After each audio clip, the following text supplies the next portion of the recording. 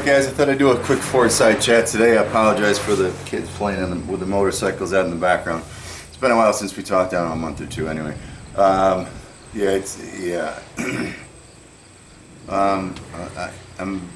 know exactly how to say it. I'm not doing that well.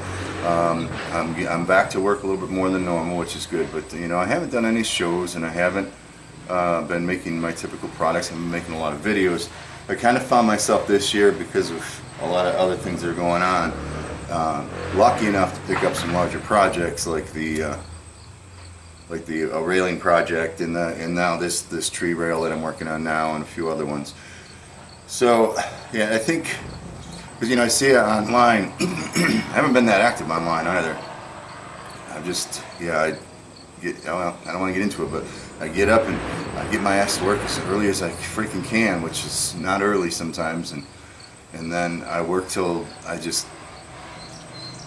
then I go home, and I don't do a whole lot once I do that. And that's okay. At least I'm showing up to work, and that's a change. Now I don't want to get into that stuff. You can check out my other channel. We all have a story to follow. Damn, these guys gotta be riding those noisy bikes. We all have a story. Is another channel I have where I talk more about the crap that's in my head. But anyway, the railing project, the tree railing project, is getting really close, which I'm excited about that. I mean, it's got all, the first two trees have all of its main structure done. The big tree at the end, I still have a little bit to work to do, and I've already started the bench. So yeah, I'm quite pleased with. Great now. Anyway, the tree railing project is hopefully entering some of its final stages, and you know, I know that I haven't been doing a lot of videos, but I've put out some some updates. But I think there's a story behind this project that you know, obviously I haven't been doing a lot of videos, which means I haven't been making a lot of YouTube money, and that teaches me a lot. But in the end, you know, here's Chandler. I don't know, when did I start this? 3.5 years ago, and I went full time 2.5 years ago. No, just 2 years. 2 years. Holy shit! And then immediately after that, you know, my entire world outside of, you know, gets, you know, pulled out from underneath me. So here, back to this project. Man, you can tell my brain's a little fried today. With just a little bit of experience, a heck of a lot of work, and in this case, me swallowing a lot of potential income. You know, this project that I'm delivering is 10 times the value that I quoted for it, and I knew that I would go overboard with this one. It's like the pig project, and but like what I'd like to say is, you know, how do you know if you can make a $30,000 railing until you've actually made one? You know, so now I do. How do you know if you can make a 30-dimensional sculpture and have any sense of, I don't know, personality and be able to pull that off like the pig? Now I do. So it was part of it. But financially, no, we're in deep trouble right now. But once this is done, hopefully we'll get back into things. My objective, once this project's done, is to kind of sit down and rewrite the business model. The business model, if you don't know, is when somebody's starting a business, you know, what is our purpose? What's our model? What's our most important thing? Customers come first, or you know, that kind of thing. And business model, and then, you know, that's usually some summarization of a business plan. And one of the things that you've noticed probably from me is that I don't specialize in any one thing. I've been all over the place trying to learn as much as I can through all sorts of things in a bunch of different directions. And I'm going to review that. I'm going to review the content portion of my purpose here. I'm going to review the shows, the types of products. You know, do I keep going for the larger products? If so, I may not have room to do that in the shop, you know. So anyway, that's where I'm going to be very soon. I've taken your advice, and I created a Patreon account. I haven't gone active with that yet, because that will be when I get back where I need to be and I'm producing content, or I'm going to make a promise. One day a week we're going to do a weapon. You know, and you know, something like that. Once I know what that promise is, then I'll open that page up. In the meantime, if you want to thank me for some of the content that I've already produced, and taking you along through the journey now, I have broken into the donate. There's a donate button on my channel now. It's through PayPal, and I'll sneak in a screenshot, hopefully right here, and then you can go back to my channel. It seems greedy. The last couple videos I put a link in the description. I may continue to do that, but either in the description link or back at the my channel page on Chandler Dickinson for the old school Forge stuff. There is, right there in the main picture on the right hand side, probably that's your right hand, I don't know. There is a support Old School Forge, a donate to Old School Forge, and I feel like a bit of a loser doing that, but I provided some good content and I intend to do so in the future. And right now I think struggling to get by is preventing me from creating the fun content. Let's go grab this and make something out of it. So maybe it's right, maybe it's wrong. Once I get my business model and plan back into where I think it's going to be, I'll have more regular content, and then I'll go ahead and open the Patreon account, because then I'll know you're going to get your money's worth in the future, because you're pledging for a monthly thing. And anyways, so feel free to send some money. Some of you guys already found that, and quite frankly, I just bought a settling today for this tree project, and I just bought some steel, and I used that money to do that, and it's keeping me in the business alive. I guess this is longer than a normal or a short chat. One of the things that I'm wrestling with, because I'm trying to, I guess I'm setting an example with somebody that didn't know what they're doing, barely knows what they're doing, and here I am, 2 years, just 2 years and a month since I left the professional engineering world, or software engineering, industrial engineering, that kind of stuff. And I'm still here, and that's being broken almost instantly after I did that. So if I wasn't thrown into this place,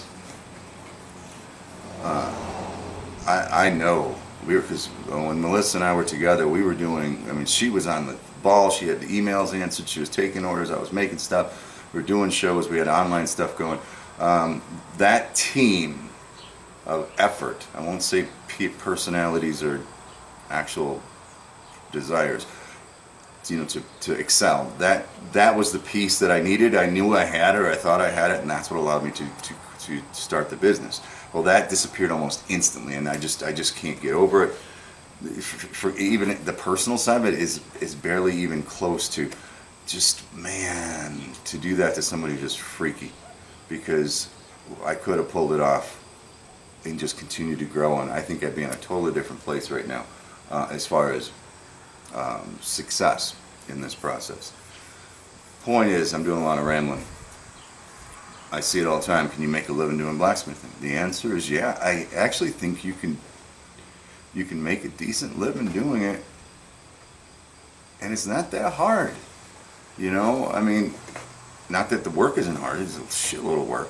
But if you have support, if you have that extra person behind you to take care of the emails and the orders and things like that, and to keep you focused in the right direction and to get stuff scheduled, if you have somebody that is there to support you do that, the answer is absolutely. I think you can today, as blacksmithing becomes more and more popular. It's kind of funny to say that, but I think this kind of stuff obviously is. That may not be the case, but you need to be willing, I think, and I think it's true. I think even though it hurt me tremendously financially, the pig project and now this tree railing project, you need to be willing to push yourself beyond the expectations of the customer and beyond the expectations of their budget, so that you can pick up some of those higher. Every time you climb a ladder, you're gonna get another rung to go to. So you got to make those sacrifices. Can you make a living at it? The answer, I think, is yes, because I'm almost doing it. YouTube is basically nothing anymore, and I'm almost doing it. But I've gotten into a really tight spot recently, and quite honestly, this could be the end of anything outside of the shop that I own and possess, but that's okay, because I know yeah, you can do it, and I'm going to prove it to you. Maybe that's it. I'm going to prove it to you. So anyways, I'm finishing up the tree project, and then we're going to refocus some things.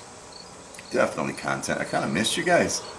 It's like, Jesus, all I do are things that I got to do in order to try to get that freaking bill paid for next week. And I mean, that's called life, but at the same time, it was easier to pay that bill next week when I was doing some of the things that I enjoy doing with you. So, very confusing times. Anyway, thank you all for your support. Thank you for all your comments. You guys are all standing behind me on both channels. You know, if something in one of my previous videos, and hopefully some of the videos I'm giving you, or even on the other channel, you know, if there's value in that to you, and you want to help me continue to produce content, I think that's probably the biggest thing. I'm trying to get back to producing content, and in order to do that, I need to have some safety. So feel free to go back to my channel page or click on the link below and shoot me off $1 or $2 or whatever it is you think is appropriate.